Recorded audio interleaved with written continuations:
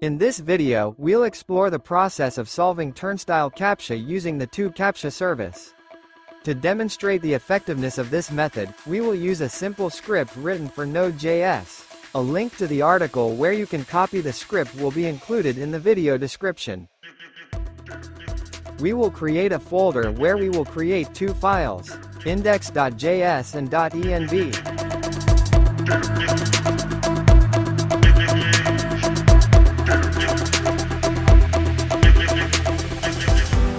Insert the script code into the index.js file and configure it.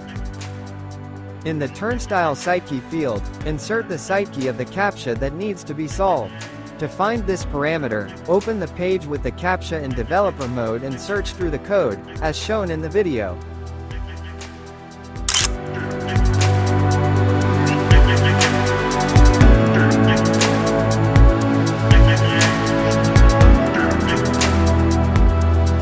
Insert the API key, which can be found on the main page of the toCAPTCHA service, into the .env file.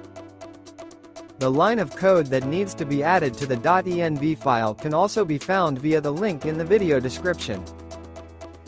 To make our script work correctly, we need to install two libraries, Axios and dotenv. They are installed using a special command in the console, which you can see on the screen. Also, don't forget to insert the URL of the page where the CAPTCHA is located. Everything is ready, and you can run the script. The script is run with the command node index.js.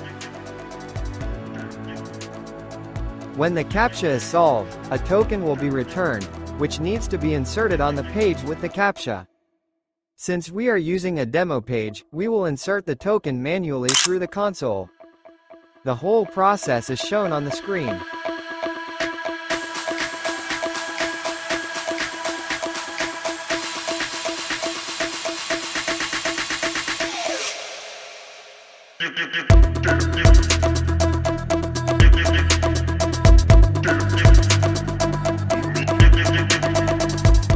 The CAPTCHA is solved.